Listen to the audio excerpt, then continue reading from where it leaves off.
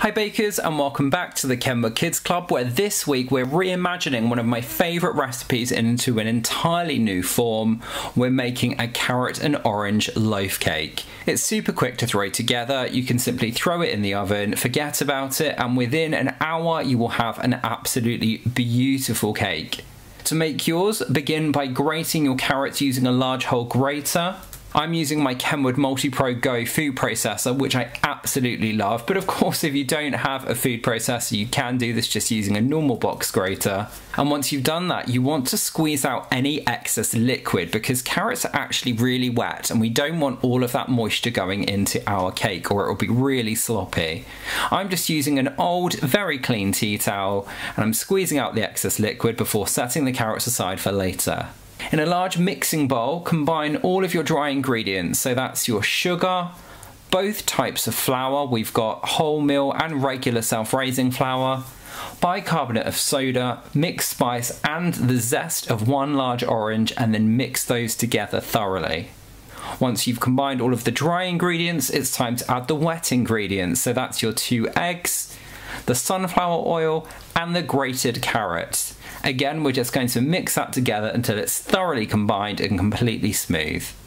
Transfer the mixture into a lined loaf tin and we're going to bake that in a preheated oven, so that's 180 degrees C or 160 fan gas mark 4 for around about 50 to 55 minutes. You want to make sure your mixture has stopped bubbling when you listen to it or that an inserted skewer comes out clean. While it's cooling though, we can make our buttercream and we're going to begin as always by creaming our butter until it's really pale and very smooth.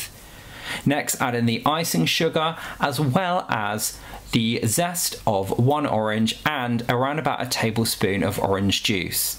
You can use the juice from the orange, by the way, you don't need to add like actual orange juice. You'd be surprised how many people who have tried this recipe have actually gone out and bought some orange juice. Mix those together again until they're nice and smooth and then transfer it into a piping bag until you're ready to use it.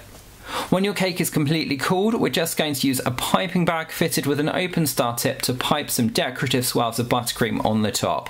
You can do these however you want. I've done a couple of rosettes, a couple of stars, but to be honest, most of this will be hidden under your pecan topping anyway, so don't worry about making it too beautiful. Finally, as I've just said, we're going to top it with some freshly chopped pecans, and then you can leave your cake to set until the buttercream even has crusted over, and then you can pop it in an airtight container for up to 3 days. I really hope you enjoy making this one. As I say, this is one of my absolute favourite recipes, just reimagined into a new form, and I think you're going to love it.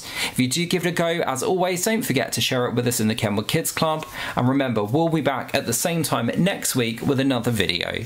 Until then, as always, take care and happy baking.